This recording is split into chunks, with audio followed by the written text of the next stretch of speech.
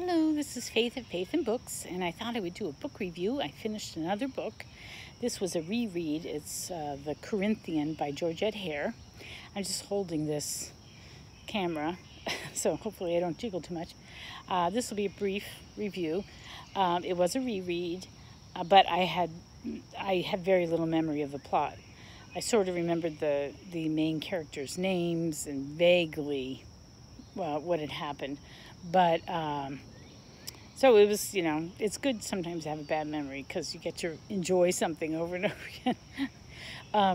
But this one, was a standard romance by Hare. The main character is, oh my gosh, his name's got it, Richard.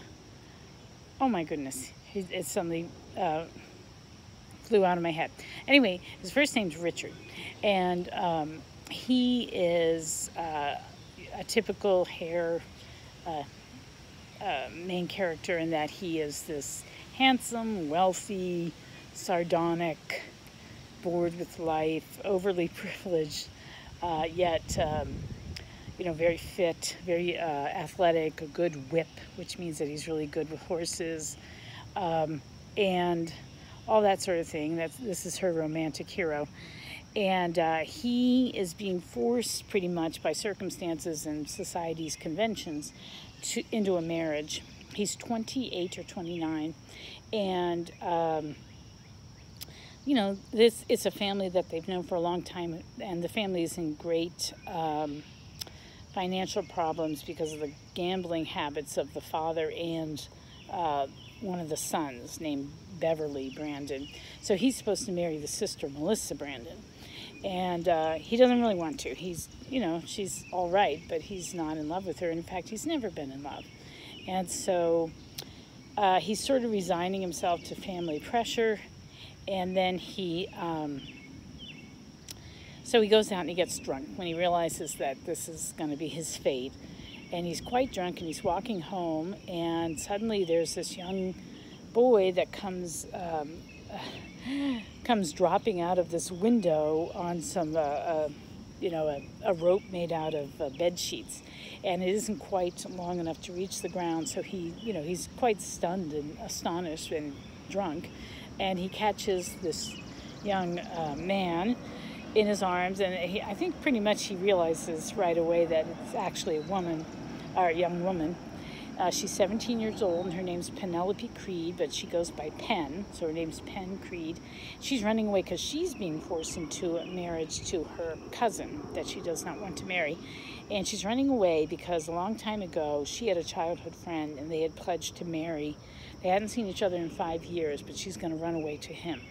So drunkenly, Richard, whatever his last name was, Brinsley? Jeez, I don't have my Kindle. I read it on the Kindle. Anyway, so drunkenly he decides to assist her because he realizes in his drunkenness, he realizes that she's vulnerable and that she doesn't really realize what she's doing or the danger she could fall into. So he decides to accompany her. So he goes on this wild, it's only 3 days, but it's just this wild world of adventures and all sorts of complicated plot.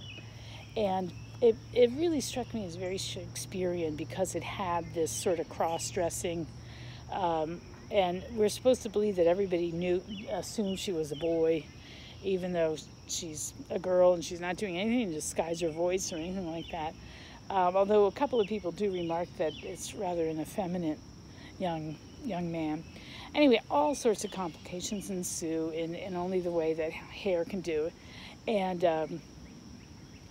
it's a romance. I always have to get over my visceral repugnance at the age difference. A 17-year-old and a 28 or 29-year-old, I guess, isn't that bad, but I don't know. I always have trouble with that. So you have to get over that, and you sort of have to, you have to suspend your disbelief when it comes to people buying that this young girl is actually a boy. But it's fun. It's a really fun read. It's very Shakespearean in the humor and the situations. And there's even a reference to the Capulets that Hare makes. So quite enjoyable. I really liked it. It was a quick read. Yeah, I give it 2 thumbs up. If you want a light but intelligent, witty, funny, very diverting romance. Yeah, I enjoyed it. So I think that I'm not going to go into any more depth. I don't want to do any spoilers, although you know how it's going to end, right? All the romances end the same way. I do have to say that I noticed this time in particular, Hare often has, you know, the ending, it ends where they have their first kiss. And it's often she has it be a very rough kiss. I think she said ruthless kiss this time. And, you know, that might be satisfying in a romance, but in real life, I mean, I'm old now, so it's been a really long time. But I do remember in my youth a couple of times having those kind of, you know, rough kisses or whatever. And I have to say, I did not find them comfortable. I would not want to be kissed ruthlessly. I found that I much preferred tenderness to ruthlessness. So anyway, it's satisfying in a book, but it's one of those things where maybe in real life, not so much. All right, so that's it for me. I'm hiding out here in my garden because I have cleaners coming. I started getting cleaners in because I just stopped being able to like scrub bathtubs and stuff. And it's so invasive. I want to just go and hide while they're here because, oh, they're washing windows right there. She can see me.